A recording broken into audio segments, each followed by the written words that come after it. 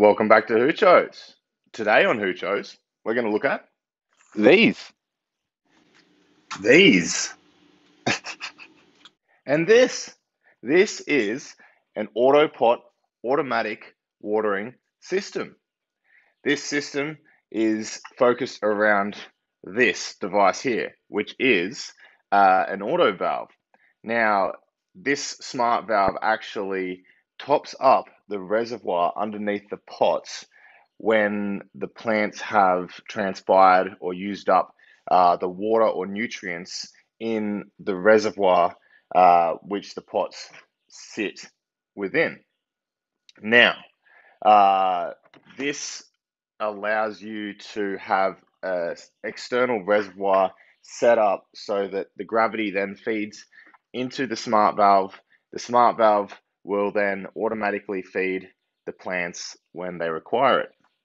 So this video will have a number of parts to it. The first part will be a setup for an outdoor grow, and then we'll have a time lapse for an outdoor grow.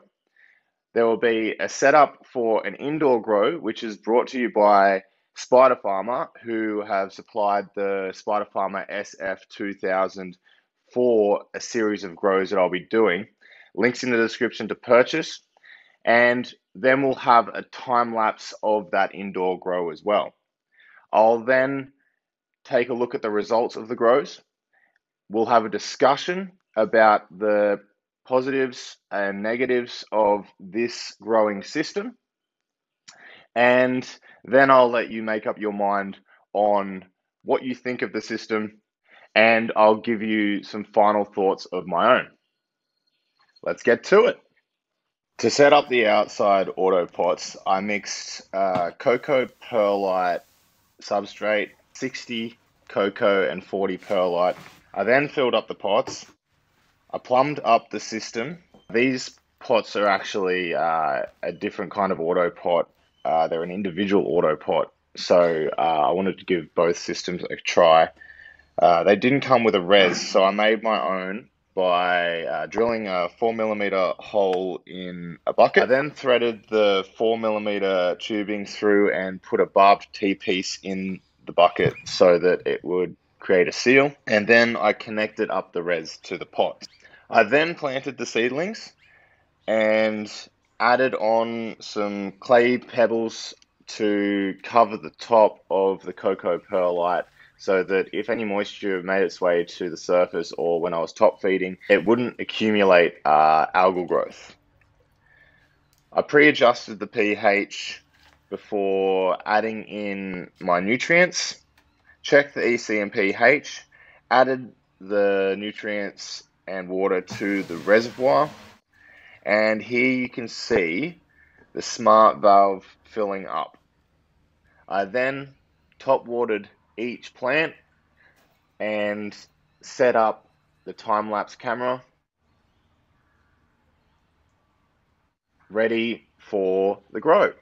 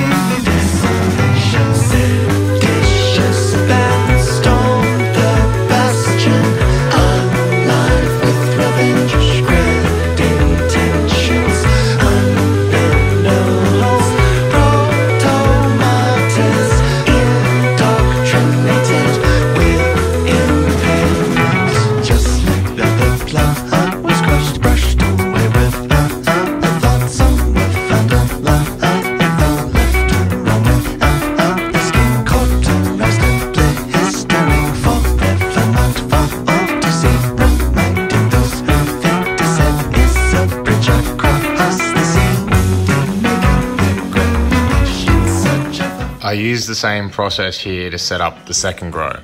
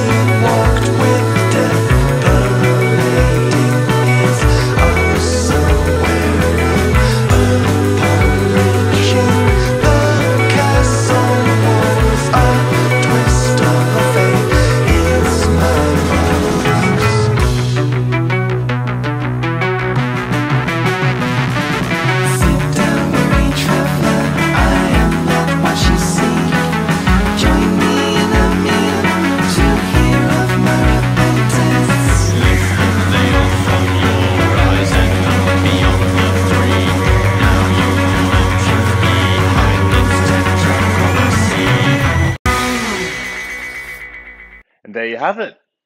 Two extremely different styles of growing used on the same type of AutoPot system with the same plant. Now, this is all capsicum.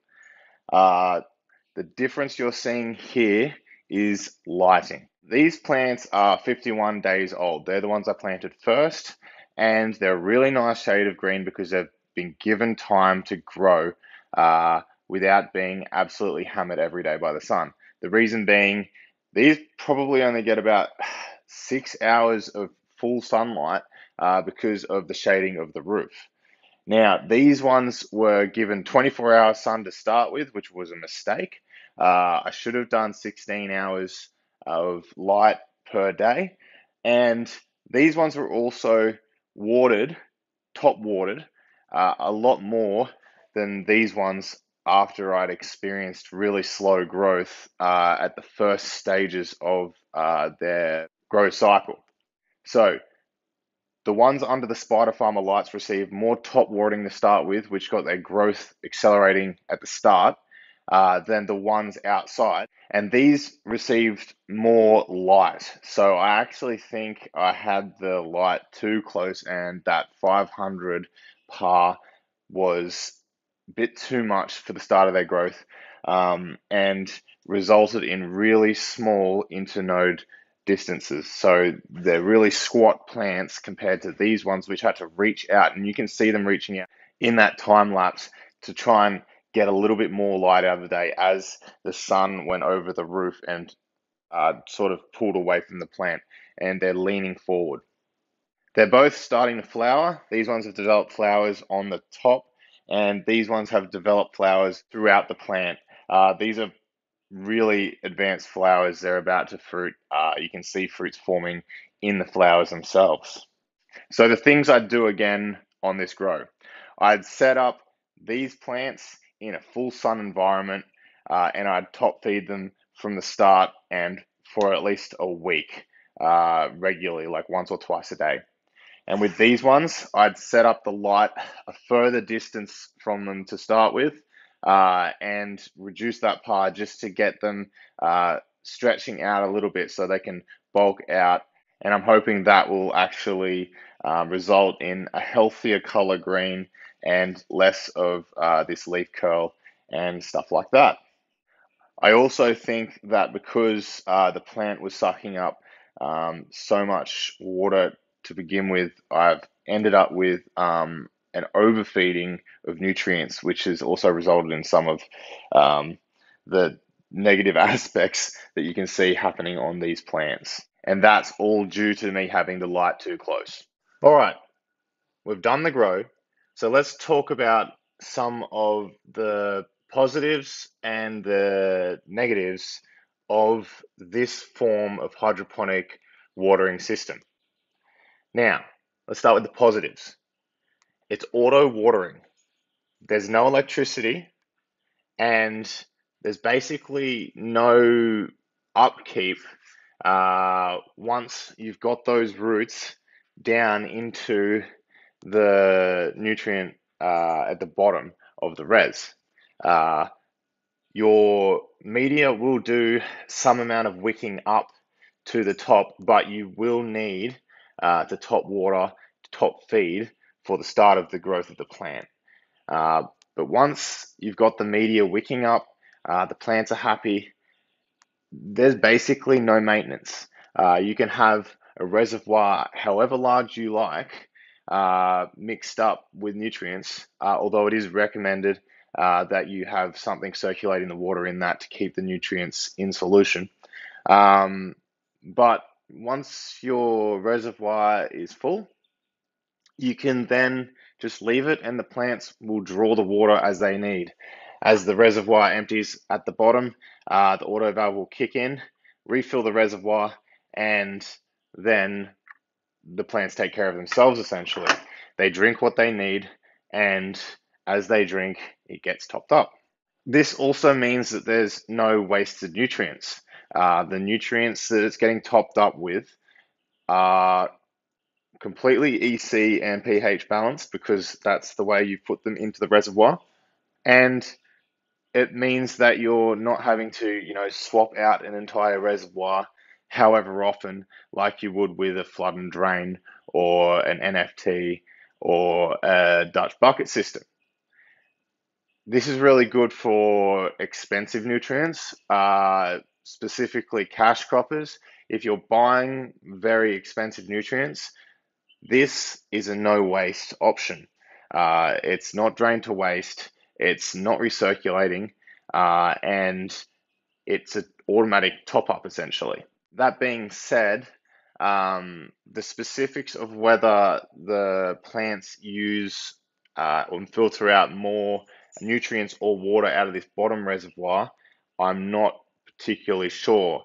So whether the EC and pH in this bottom reservoir can be changed by the plants, and whether the nutrients can accumulate within the media and cause a salt buildup, which will then harm your plant.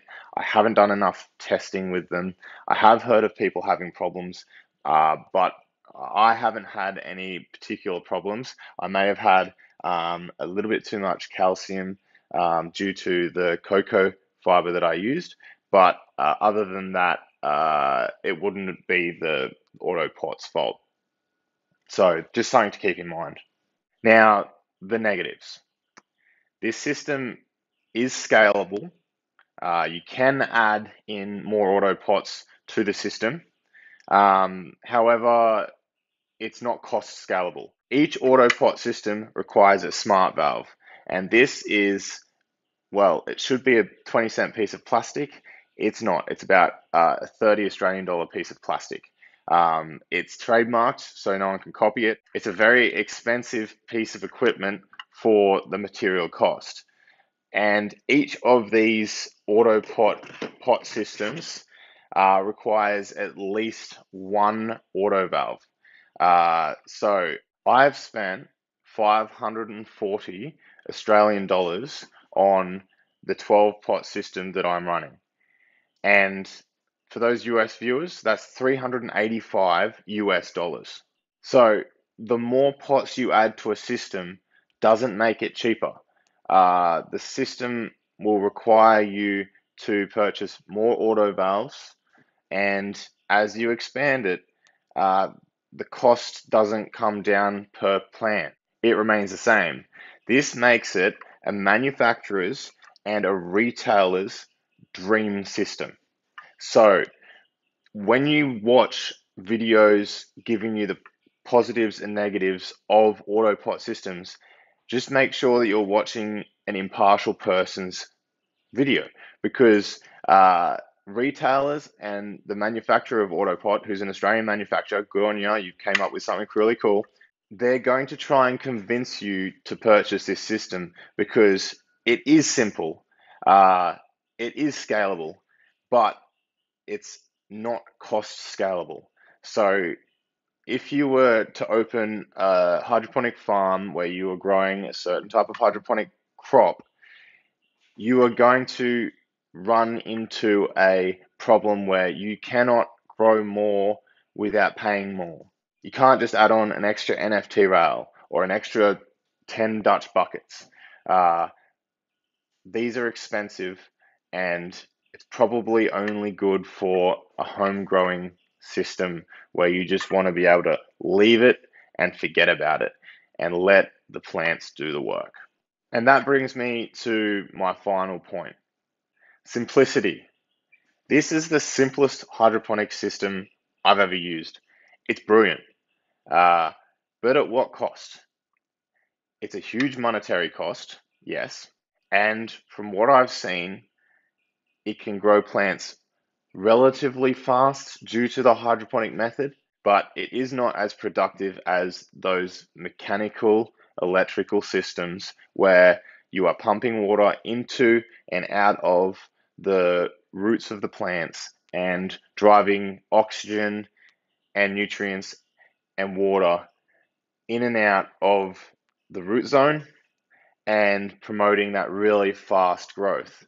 There is no method of introducing nutrients and draining nutrients except for in the bottom part of the pot, and it's not fast enough to draw in and out oxygen. The plants will cause that rise and drop with the auto valve, but it's not causing as productive a flood and drain as you will get in other flood and drain systems. Those are my thoughts. Perhaps this system is for you. If you're just trying to grow a few plants, you can literally walk away from this for months. So for some people, that's going to be the deciding factor. Every person is going to have their own takeaway.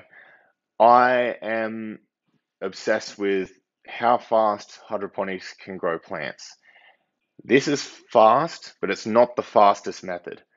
I like keeping up on top of all my hydroponic systems. It's a hobby, and the upkeep doesn't really bother me.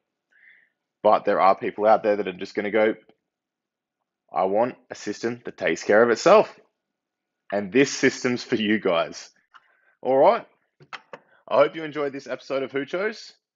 Like and subscribe for more. Make sure you hit that subscribe button too, because YouTube's just been hounding me about it. Too many people watching, not enough people subscribing. So yeah, subscribe, check me out on Patreon, and happy hydroponicking. See you next time.